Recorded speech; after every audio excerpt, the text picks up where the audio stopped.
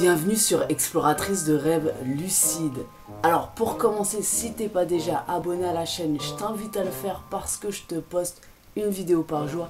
et n'hésite pas à partager ton expérience en commentaire. Ok, donc aujourd'hui je vais te donner un conseil si tu galères un petit peu à faire des rêves lucides ou même si t'en fais de toute façon,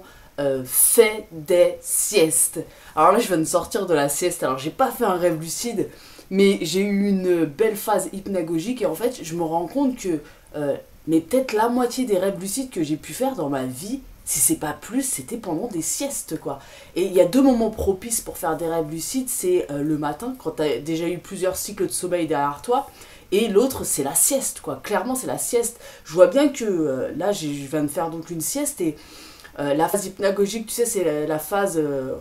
quand tu es en train de t'endormir où tu as plein d'images qui commencent à te venir sans que tu provoques quoi que ce soit, un petit peu comme des flashs ou des visions qui viennent comme ça un petit peu envahir ton monde. Et cette phase-là, elle est tellement plus intense quand tu fais, en tout cas pour ma part, quand je fais une sieste que pendant la nuit, c'est un truc de ouf. Alors, faire des siestes, je sais très bien que c'est pas possible pour tout le monde, c'est-à-dire que oui, il y a des gens qui bossent, il y a des gens qui vont à l'école, mais par exemple le week-end, ou par exemple pendant tes vacances, si vraiment tu as envie de faire des rêves lucides et que tu galères un petit peu, ou même si tu en fais régulièrement, ça vaut quand même le coup, de temps en temps, de faire des siestes. Alors, pour faire une sieste, le truc c'est qu'il faut être fatigué évidemment, donc le but c'est si tu fais ça le week-end par exemple, c'est de te lever un petit peu plus tôt le matin pour être un peu crevé l'après-midi ou en fin d'après-midi et puis bah voilà, de te faire une petite sieste genre d'une demi-heure, ne serait-ce que pour te familiariser un petit peu avec ta phase hypnagogique. C'est intéressant si tu veux pratiquer la méthode Vive par exemple, mais voilà, si ça fait pas mal de temps que tu essayes de faire des rêves lucides et que tu galères un petit peu, peut-être essaye de concentrer tes efforts entre guillemets sur la sieste. C'est-à-dire de vraiment te coucher,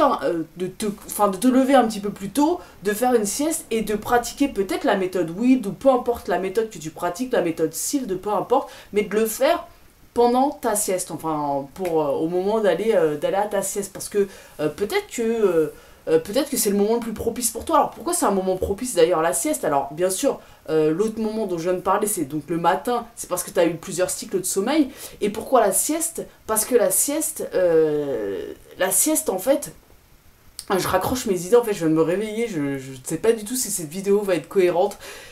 Pendant la sieste, finalement, on tombe plus rapidement en phase paradoxale de sommeil, c'est-à-dire la phase qui nous intéresse, c'est le bon rêve. Donc c'est vachement intéressant. Et en vrai, à chaque fois que je fais une sieste, je me fais la même réflexion. Je me dis, mais c'est dingue parce que